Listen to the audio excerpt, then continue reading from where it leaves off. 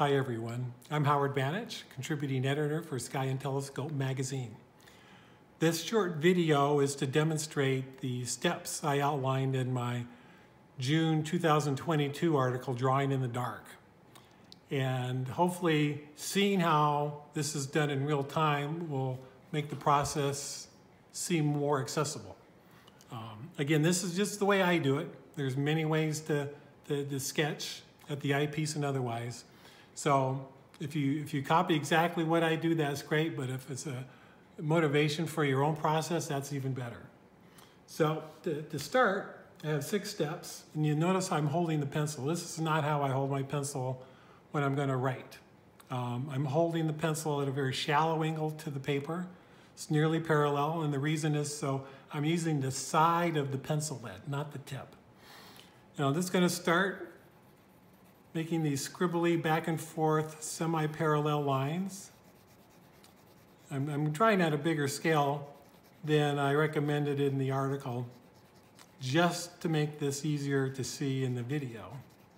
You see, I'm just making an overall semicircular patch with my pencil, getting the lead down on the paper as evenly as doing it quickly without trying to be perfect can be here. And so, all right, so that's not horrible.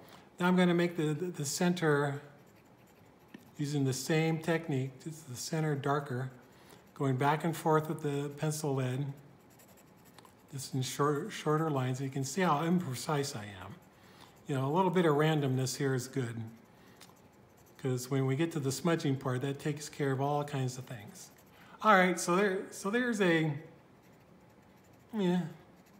more or less circular, semi-oval patch of pencil lead on white paper. So now we're going to use our little smudger. I use my little finger. Just use a circular motion, smear the pencil lead around, and you can see the individual pencil lines are all gone now. They've all been smeared into a more consistent and somewhat nebulous looking patch of pencil. So now I just come back in with the pencil lead again, because that smearing also makes things lighter. And just come back in and put lead in where it seems like it should be darker. Just kind of trying to keep it somewhat smooth, but again, you don't try to be perfect at this stage either. In fact, there's really not many stages you have to be perfect at. And for this short video, we won't even get into it. So just gradually darker towards the center.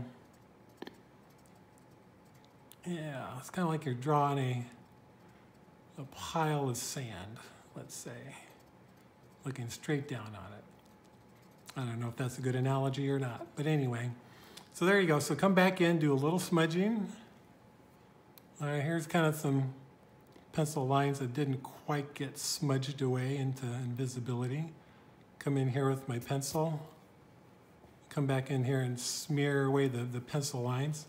So, okay, now I have kind of an oval shape area here, just a little more pencil lead. And you can see I keep my pencil moving in the same direction. I'm not going at different angles to each other, because when you do that, you almost invariably are able to see the patchwork nature of those lines. So let's come back here, keep that going. All right, I'm being a little fussy here. I'm on video, why not? Okay, so a little bit darker. All right. Okay, come back in with the tip of the pencil now like you are writing. Make a tiny little star-like dot, and there you have a very nice elliptical galaxy, NGC something, something, something. So again, straightforward, not complicated, not necessarily easy. I've been doing this for a while, so I probably made that look too easy, but practice it. I mean, this is doodling. You know, you can do this instead of looking at your phone while you're watching TV. So anyway, thank you for your time, and good luck to you.